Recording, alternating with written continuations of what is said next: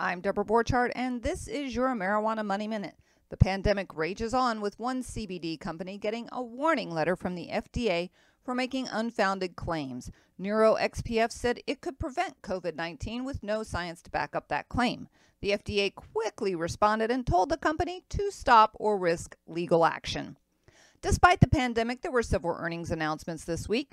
Hexo reported a staggering net loss of $289 million for fiscal 2020 second quarter on net revenue of just $17 million. Under the cover of darkness, Zenabus Global delivered its earnings at 1 a.m. in the morning when it said that its 2019 net revenue was $66.5 million, but its net loss for the year was $127 million.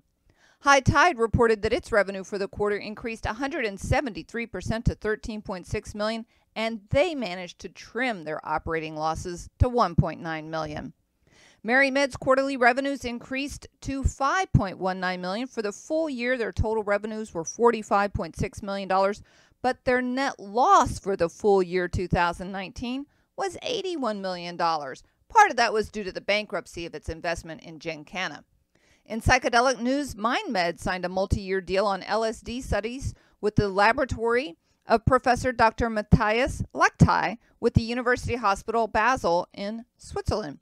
And medicinal mushroom company Champignon Brands has entered into a definitive agreement to acquire Tasili Life Sciences in an all-stock deal.